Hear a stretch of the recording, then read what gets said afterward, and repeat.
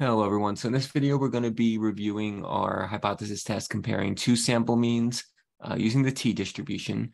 So we'll be using textbook page 503, number 8, as you can see here. So we'll review the test itself, how to do that on the calculator as well with the p-value, and then writing a confidence interval. So I already highlighted our two samples here. So we have elementary school teachers in yellow, secondary in green. So let's start off with our conditions that need to be met in order to use the t-distribution. So remember, both of our samples need to be randomly selected, and it does tell me here that they were both from random selection, so that condition's met. Our samples need to be less than 10% of the population. So we're looking at a large school district here, so it doesn't tell me how many teachers there are total in the school district. But if we have 26 here, if I multiply that by 10, that would be 260. So that's 10% of 260. So one assumption that we're going to be taking going into using this test is that that condition is met, that the school district has at least 260, and here 240 secondary school teachers. If I'm looking at all teachers, then obviously there's more than 260, but in this specific district, that's one assumption that we need. And we're also assuming that the variable, in this case, the salaries are normally distributed. So it doesn't mention that the variable is normally distributed. So those are two assumptions that we're going to be taking while doing this test. Okay, so if I read my question here, can it be concluded that the mean of the salary of elementary school teachers is greater than the mean of the secondary teachers?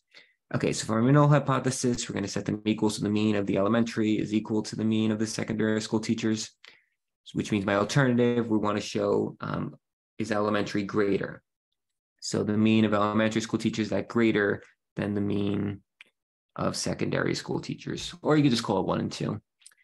Okay, so if I'm using my t-distribution, because my samples are only 26 and 24, so it's less than 30, and it also tells me the sample standard deviation, so not population, so we're going to have to use t. Okay, so since it's greater, this is going to be right tail test, so on the greater than side. Okay, so if I want to find my critical value, remember my degrees of freedom will be the smaller of the two samples. So in this case, the smaller one is the 24. So n minus 1, so 23 degrees of freedom with an alpha of 0.05, as it tells me here. Okay, so if I go to my table, t-distribution, okay, so degrees of freedom, 23 will be this column here. Okay, and then if I go over to one tail, so this top column, 0.05, that's this column here. So one tail, 0.05. If I go down to 23, it looks like we have 1.714. Okay, so 1.714 will be my critical value. Okay, so let's go ahead and calculate my test value. So my formula is here. Okay, so I subtract my sample mean. So it looks like my means are 48,256. And then 45,633. Remember, we're saying our means are equal, so that'll just be 0.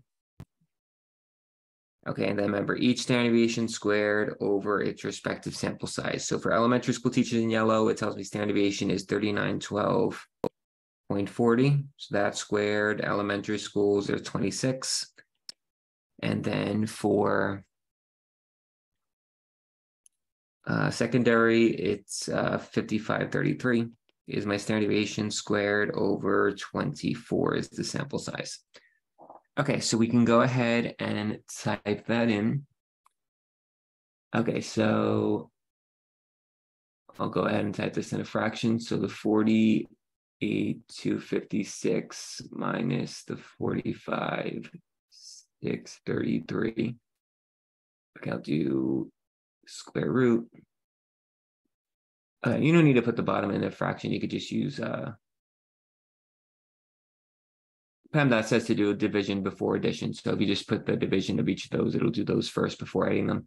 But just to make it look exact, I'll type it in the fraction. So 3912.40 squared over the 26, and then we'll add on another fraction, 5533 squared over the 24. So it looks like that'll give us about 1.92. Okay, so finish up this hypothesis test at 1.92 is more than 1.7. So I'll show that. So 1.92. So our answer is going to be yes, we do have enough evidence to conclude that the salaries for elementary are. I could say we have enough evidence to show the mean of elementary is in fact greater than the mean of. So there is a difference. So we could reject our null hypothesis, though it is true that the elementary school is greater than secondary.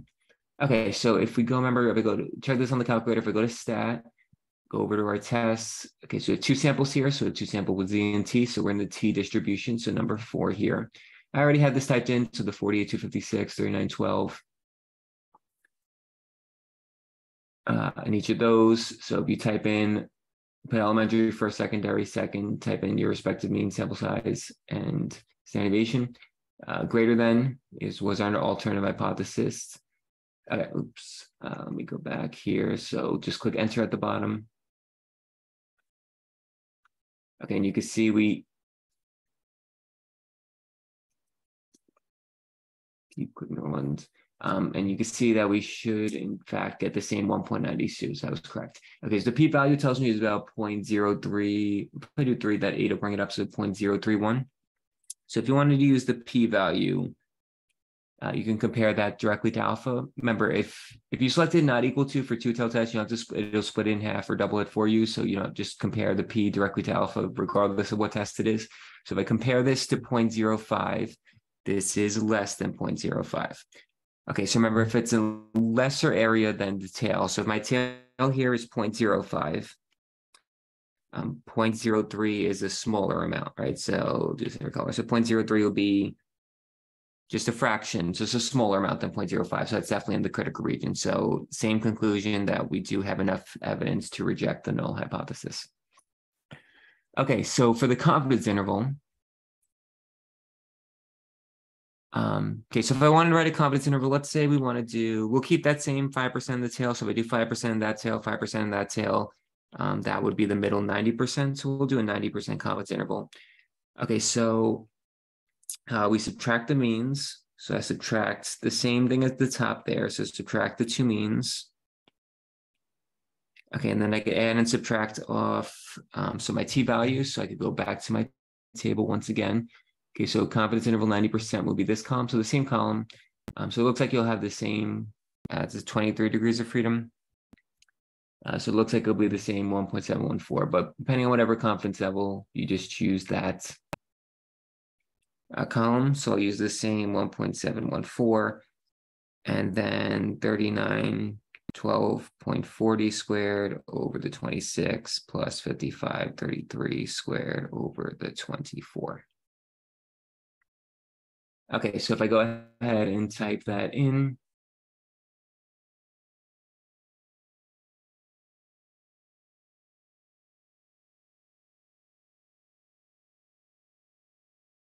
I'll do the minus first. Doesn't matter which one I do first. I'll just change it to addition.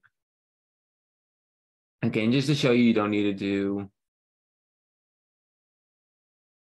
the fraction. I'll just do that squared over the 26. And then I'll add on 5533 squared over the 24.